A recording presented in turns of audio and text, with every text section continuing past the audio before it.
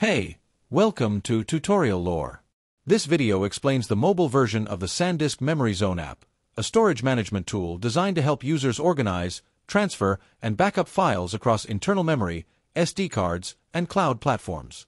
Built by Western Digital, it offers a clean interface for managing photos, videos, documents, and more on Android devices.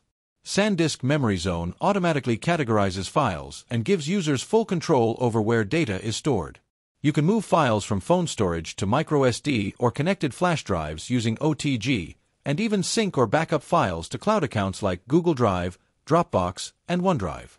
It also supports file compression, viewing, and deletion in bulk to optimize space quickly. A standout feature is the app's backup scheduler, which allows users to automate daily or weekly backups of photos and videos to selected destinations.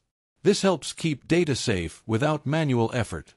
There's also a deep clean option that identifies duplicate files, large files, and rarely used content for deletion. Pros include its ability to handle large file transfers easily, a reliable preview system for file types, and seamless integration with SanDisk dual drives. It's particularly useful for users with limited phone storage or those who frequently move data between phone and external devices.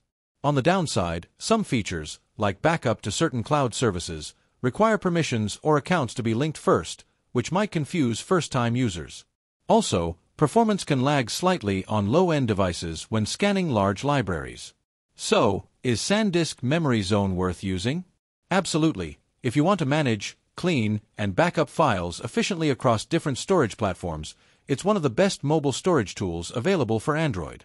This is not a commercial or paid promotion, but an informational video. For copyright concerns or other inquiries, refer to the description for email.